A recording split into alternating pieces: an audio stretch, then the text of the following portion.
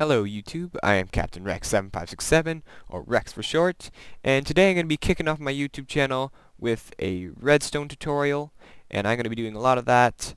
First I just want to say a little bit about myself. I got Minecraft in Alpha 1.2.6, and that was a long time ago, and I really love this game, and I love doing redstone, so I thought I'd share some of the cool redstone things with you, and I'm also going to be doing an LP and some stuff with the Centurion. If you haven't heard of him, you should really check out his channel, and I'll put a link in the description. I just want to say that I'm not too good at talking in YouTube videos. I'm okay at it, but my mic and my computer for some reason make me sound like I have my nose plugged when I'm talking, and it just doesn't sound very good. Apologize for that. And I do my redstone videos and all my videos in a lot of tapes because I mess up quite a bit, and I just want to say that. So if the tapes sort of annoy you, I'm really sorry. But today we're going to be looking at something really cool, and that is Xisuma's, well, it's not really Xisuma's, it's the liquid door. And I think Xisuma, I'm not really sure how to pronounce that, Xisuma, he invented it, I think, and his wasn't the most compact thing ever, but it was really cool. So I decided to make my own designs, and I'll show them to you. So if we take a look at this first door, you'll notice that there's lava pouring down in the middle, and actually both doors work with water or lava, but I prefer different liquids with different doors. And if I press this button, the dispensers will put the lava in the buckets, and the pistons will remove the excess lava. So we can run inside, pick up our head, run back out, plunk it down, and close the door behind us. And then it takes a while to flow back down if it's the lava door. So here's our second door, and you're going to notice, you might notice, first of all, that there are no pistons showing here. So this one's a little better for water. It is more like the redstone is bigger. So once again, if we push the button, the pistons will get rid of the excess water, and the sources are put into these water buckets. So we can head inside, pick up our head again, and plunk it down. Then we can close the door behind us. Alright, so now we can take a look at the redstone behind these two doors. First thing you'll notice is probably that this door has a lot less redstone. The redstone in this one is only 2 wide, whereas this one is 3 wide, and I'll explain why later. This third layer is actually necessary to keep the liquid from overflowing, but the actual redstone is too wide. You'll notice that this door works perfectly fine. How it works is basically there's 2 monostable circuits here that these blocks here will T-flip-flop. This piston will make a very short pulse and push this block out so it will stay out. And what this does is it creates a floor when it's open, but when it's closed it will make a hole that the water can flow into.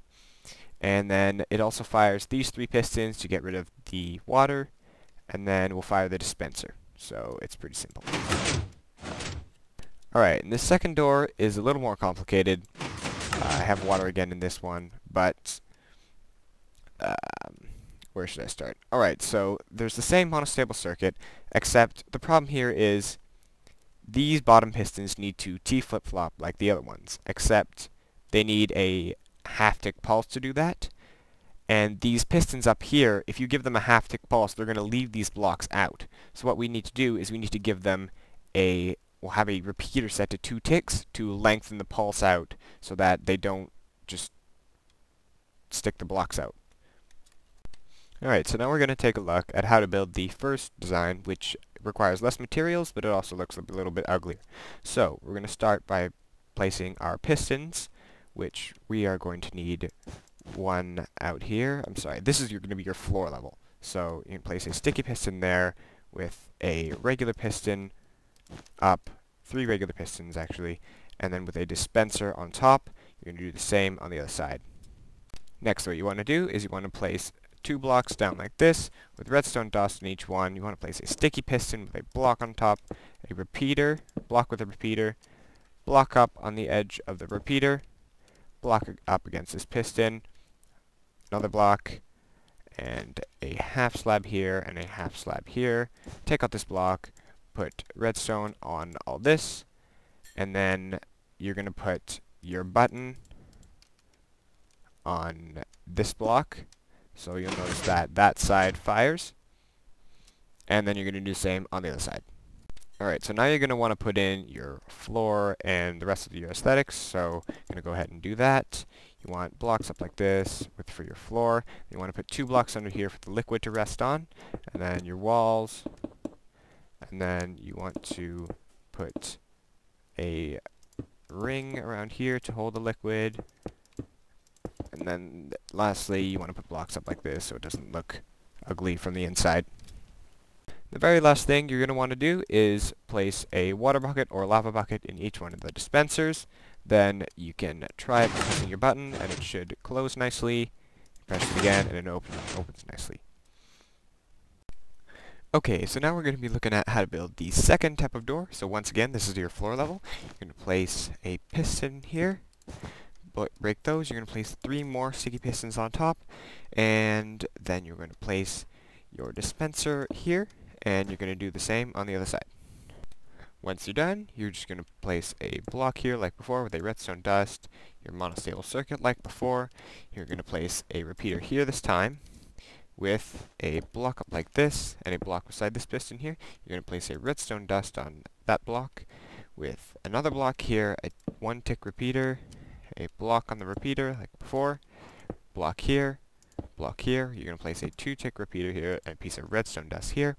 You're going to place a slab up like this with a redstone and another redstone, and then you're going to place a block here with a redstone dust, 2 blocks like this, 2 more redstone dust, and then a slab up like this with another redstone dust, and then another slab and a block on the side of the dispenser with a redstone dust here. And then you're going to do the same on the other side like always.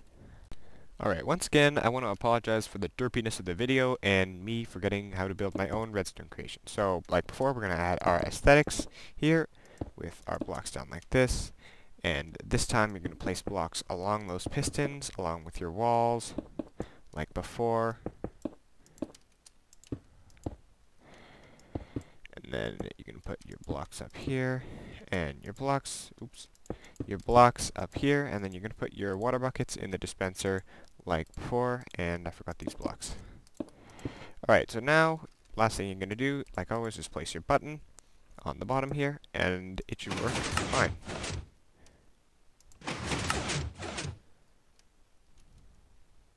But unfortunately, that's all the time I have for today, so if you enjoyed this video, don't forget to leave a like, and if you like watching my videos, don't hesitate to subscribe. But thanks for watching guys, Rex out.